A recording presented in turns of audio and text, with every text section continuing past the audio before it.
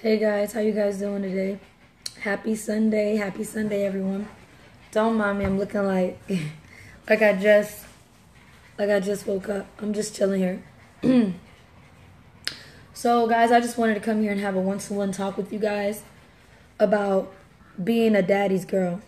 And basically like I feel like God's been calling me on a journey to be a daddy's girl. Like because I am a daddy's girl, but for the past couple of hold on, let me. Lord Father God, I just thank you for God. I just pray, Father God, that you go before me as I speak today, Father God. Have your way, oh God. Hallelujah, Jesus. You put so much in me, Father God. Help me distribute what you want me to say in your likeness. In Jesus' name I pray. Amen. Amen. Okay, so basically, like, my whole thing now is daddy's girl. And basically, it's like, when I was in the world, I used to feel like a motherless child. My number one thing that I used to always stress was that I was alone and I had nobody there.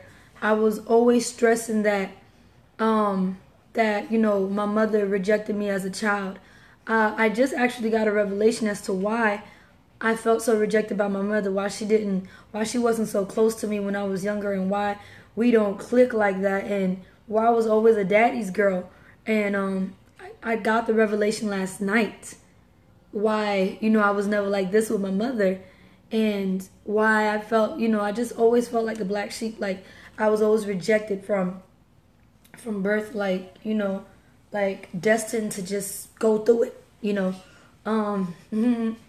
But guys, I just wanted to just come out here with you, blood raw, because God kept me up 4 o'clock in the morning just to endow with me all this stuff. He was telling me that it seems like in the past couple of months or years that I've been growing with Christ, I was holding on to a lot of things that I didn't let go of.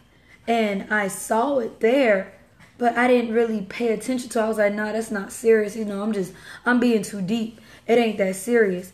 And not realizing that it was that serious. Certain things is like you got a teddy bear that you used to hang on to when you was a kid, and you never want to let go of it until, you going off to college, and it's time to let go of this bear, and you're having a hard time letting go of this bear. You start having separation anxiety, and it's like you don't know how you can move forward without this bear, or this was your comfort instead of like, younger back in the day, or during the time that we were going through, instead of just running to God with our problems, we were running to that friend, or your best friend, or that relationship, or that boyfriend, or that girlfriend. The first person that you will go to with your problems was that person. So unintentionally, that person may have become your God or your confidant or whatever, and then God comes and severs that friendship or relationship, and then you guys are now being separated. And it's like, what am I doing? What's going on? Like, I'm in my patio right now, but I just recently got into planting. I'm not even like, I don't know where that came from, but I just started planting and I suck at it. I'm not a green thumber for nothing. But what I realize is that a lot of my plants is that when they're growing, like, let me show you an example. Hold on. The scriptures in the room. I think it was, let me check my phone real quick. I think it was John, hold on, no, Luke 18, Psalms 18, John 18, was it? Let me check. I had it last night. Okay, so basically we're like a tree that's growing, we're like a tree. And the more that we start to grow, and it's like the more that we start to grow as this tree, first we start as a seed, we get planted and we get water, okay? And then we start to grow. And God was basically saying, it was John 15. He was basically saying in the scripture, I'm going to read from John 15, the beginning. He says, I am the true vine and the Father is the gardener. So basically you could just tell, like, if you could see from my plants and stuff, like, I'm not the greatest gardener, okay? But this is the perfect example for me to tell you that, because, look.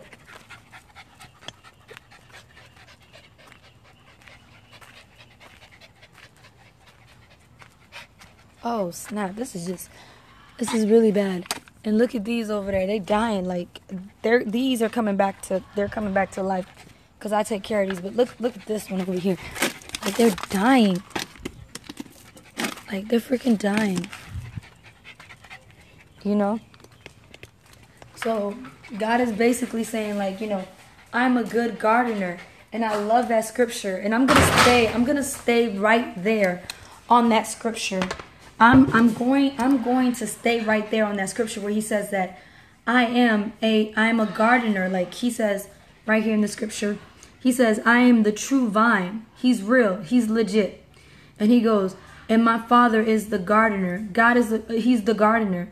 Okay?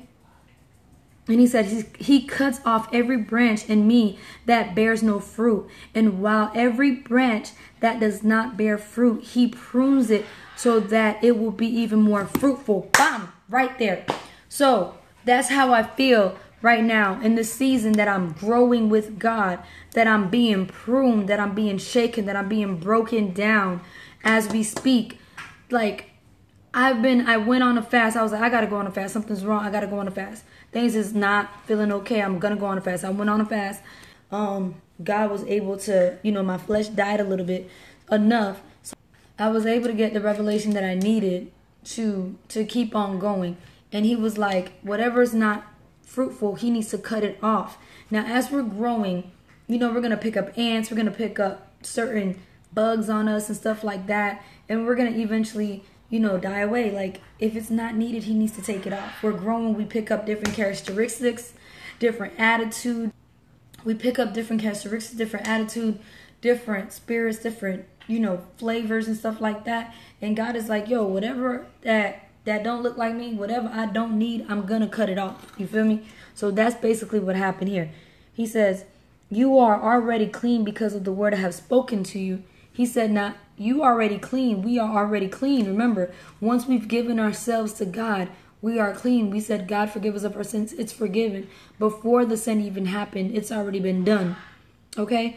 But remember, just because God purchased us, like if I go to Home Depot or Lowe's and I buy this plant, just because I bought this plant does not mean that there may not be bugs in here. Doesn't mean that it needs that it's not, I bought it, now I got to plant it, and I got to be a gardener. You understand me? Okay.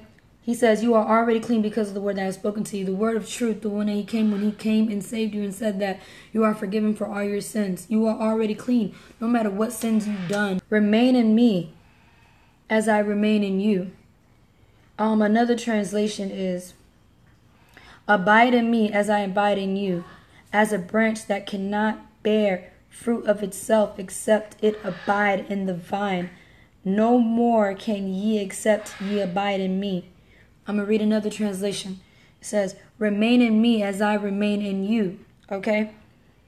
Just as a branch is unable to produce fruit by itself unless it remains in the vine, so neither can you unless you remain in me. So God is the vine and we are the fruits. If there's something that's not producing, if there's leaves that's not producing, this is my backyard. That's my garden. You understand me? I have to make sure that my plants are okay. I got to tend to my plants. I got to be the gardener. You understand me? So if it's my job to make sure that they're being watered in fruit. You understand me? Because I purchased them from the store. So I got to maintain them. If not, they will die. And God is not like me. He's not a bad gardener. He's got a green thumb. Okay? See, he's not a boo-boo. He's not a sucky behind gardener. He knows what he's doing. He don't suck at gardening like me. Okay? But, yeah. So I think on the journey, so I want to just stop right there and just say, I think on the journey of growing with Christ, I have accidentally picked up different, characteristics and different false labels, false perception, and taken them as mine. And I have been walking on that course. And so God has to unravel me. Like it's like it's like this basket is being built up. And upon this basket being built up, it was like there's bad strings in there.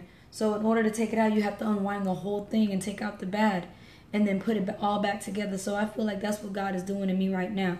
Mm-hmm. So right here he's saying that we can't bear fruit unless we're in him, which is true. I am the vine and you are the branches. If you remain in me and I in you, you will bear much fruit. Apart from me, you can do nothing. So without God's word of knowledge, without his word of truth, I can't do nothing. I can't come and give you this word. I can't do my job here on this earth to come and try to be, the light for you if I have no light myself. What am I giving you? Do you understand me? Not remain in me, you are like a branch that is thrown away and withers. Such branches are picked up and thrown into the fire and burned. You become like this. This is a struggling Christian right here.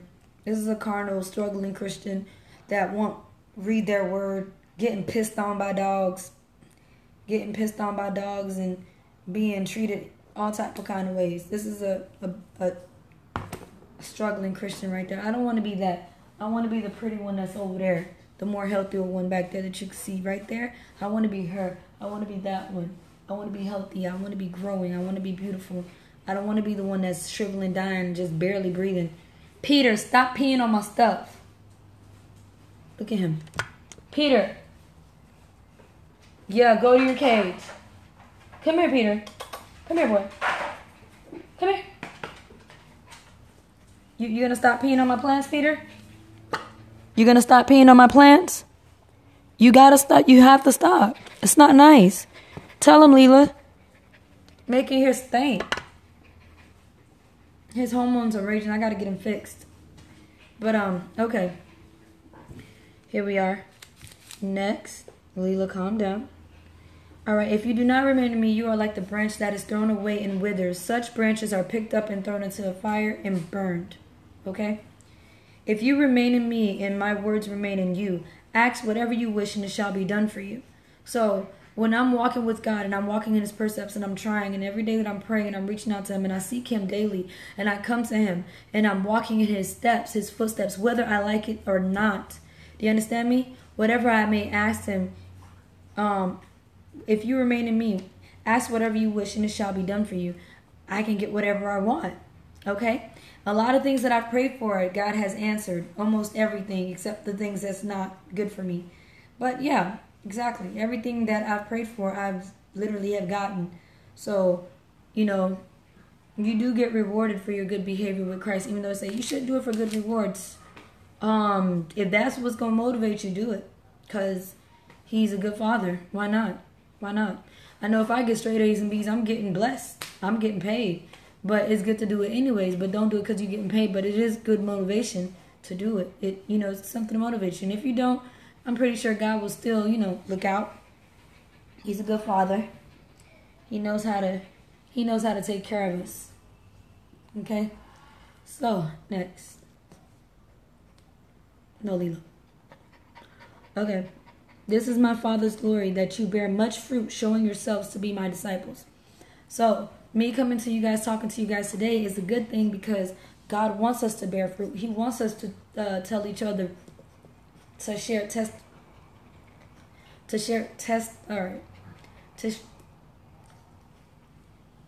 Leela is a kisser, y'all.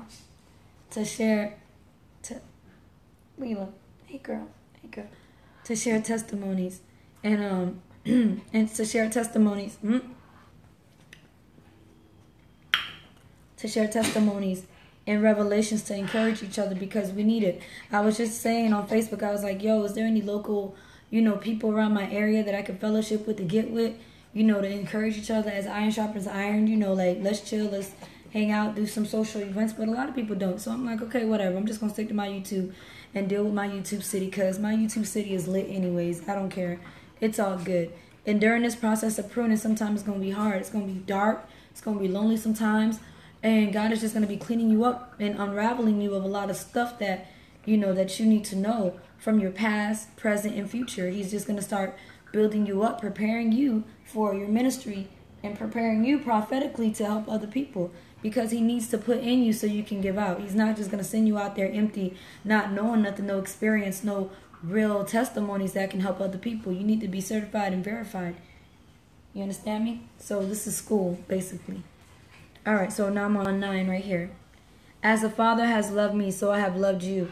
Now remain in my love. And that's the message that he gave. And now remain in his love. Remain in his glory. Searching him out. If you've been through a dry spell like I have and haven't been searching him like how you normally would, well, do like a 3-day fast. If you want to do it with like a mutual friends or whatever, or even with yourself, just do it like whatever fast you want to do. Try to seek him out, seek his face, and let God start to talk to you so you can go out there. Nobody's telling you to be super deep. Take it very slow, take it very lightly, and give a little, and walk through his peace. Let his peace come over you and spread the message, and then do it again. And then until, you know, God keeps giving you more revelations, because this whole purpose is us going out to preach the gospel, to give the gospel, to spread it out. And so when we get up to heaven, he'll say, well done, my child, with you I'm very pleased. You understand me? Because I'm not saying that because of the crowns and stuff that we get in heaven for the things that we've done, but it's good that you've sold it back into the earth before you left. You were a good respecter of the earth. I know I say that, but like, one shouldn't have to get paid to share this with you. I'm just doing this to tell you that God is faithful, God is real. And I know I started this YouTube thing like a long time ago, and then I went and got married, and then now I'm here. And then like, it's just through it all, I'm telling you, through it all, the number one thing that one should do before my marriage, before my children, before my dogs, before my siblings, before my life, is dealing with God. It's being with God and letting him prepare me, because I don't know what my future is going to be like. I don't know what he's called me to exactly. But all I know for right now, he's called me to focus on him and be about him. Be about my Father's business. Do you understand me?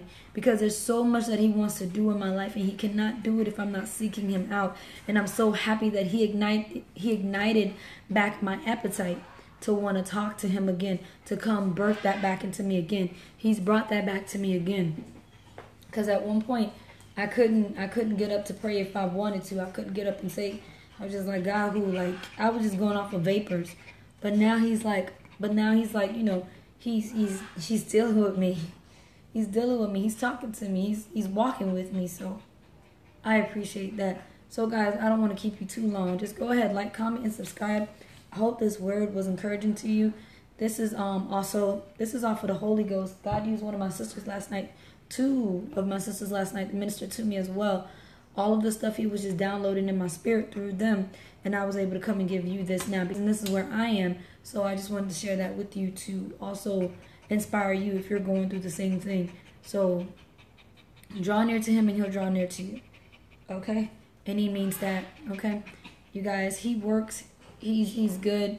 If I get rejected, I've been signed up to a whole bunch of new cliques and a whole bunch of new meetings lately. And if I get rejected from my faith because I believe, oh well, all it does for me is just put me in my prayer room, and I have a list of people that I got to pray for and pray that God will have an encounter with them so they can come to know Christ as well. So that's it, guys. I'll see you guys later. All right. Bye.